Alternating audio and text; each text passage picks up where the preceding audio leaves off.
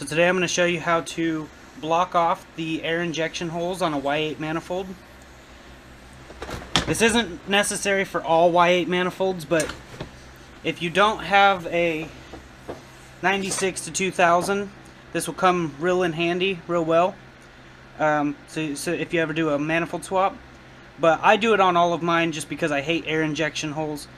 I usually take a bolt, thread it in till the bolt breaks off, or I cut it off with an air grinder, and then I smooth it over with 80 grit sandpaper, and it won't leak again. Just to be safe, I put a dab of gasket seal on when I put the intake gasket back on, and it's golden. Never have a leak from it. Right now, that's where my leaks was coming from, is the air injection holes.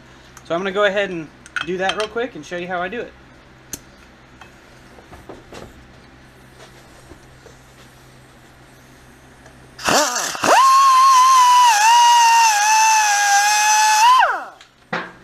Now that you got that main part off, you'll just take and lightly grind.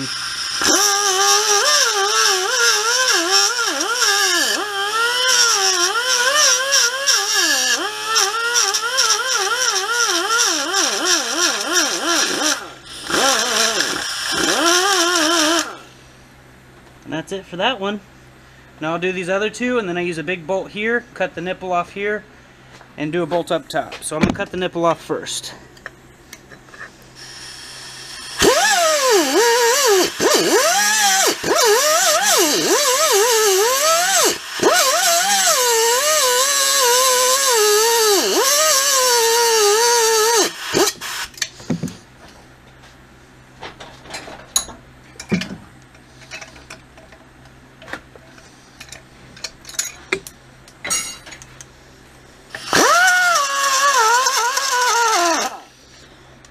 Now I'll put a bolt in there in a minute, but I'm going to finish with these air injection holes.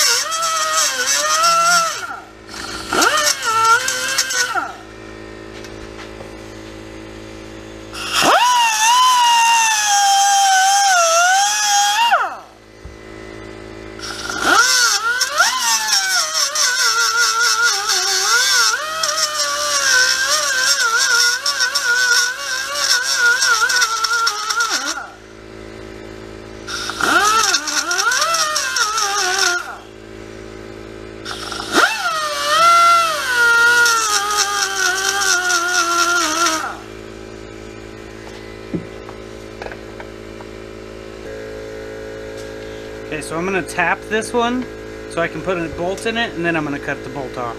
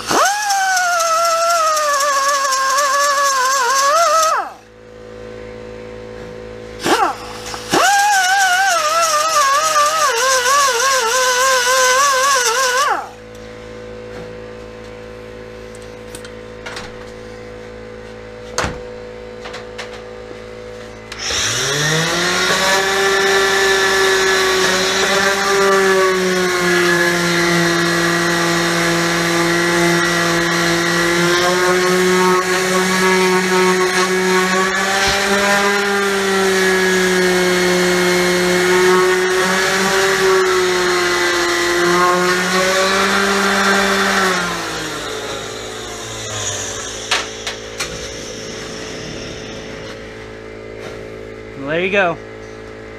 No air should get through those, and I always add a dab of gasket seal over just to be on the safe side. And I always do it up here too. So that should delete the air injection holes, and you should be able to use this on almost any D series with a D16 head. The reason you can't use this with the D15 head is because this area is just a little bit too tall and it causes an issue. So just keep that in mind. So I hope this video has helped someone.